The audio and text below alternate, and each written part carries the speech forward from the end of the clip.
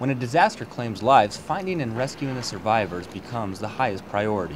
One of the biggest things, first of all, that we would like to do is any type of walking wounded, we really want to get that group of people out of there as quickly as possible so we can start focusing on the more immediate patients that are badly injured.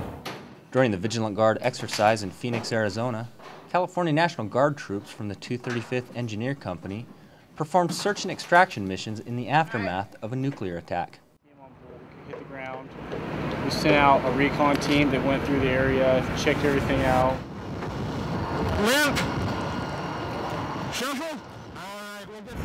Identified the incident commander's objectives and how we were going to accomplish his objectives. When they were done, we sent out 3 teams.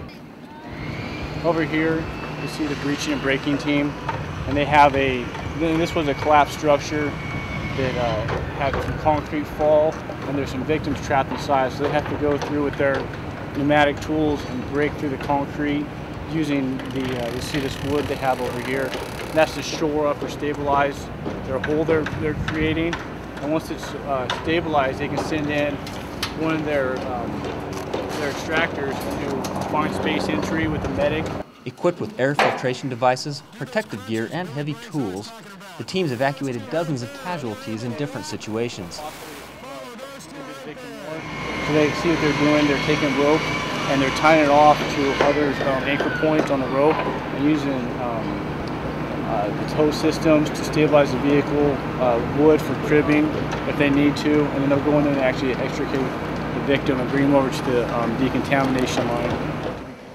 While millions went on about their business in the nation's 6th most populated city, these soldiers and airmen prepared to keep them safe. The injuries that they produce out here in simulation are things that you would see in real world you would see in real world situations. It's a real world situation that the National Guard prepares for, but hopes will never come. In Phoenix, Arizona, for the 69th Public Affairs Detachment, I'm Sergeant Rich Stowell.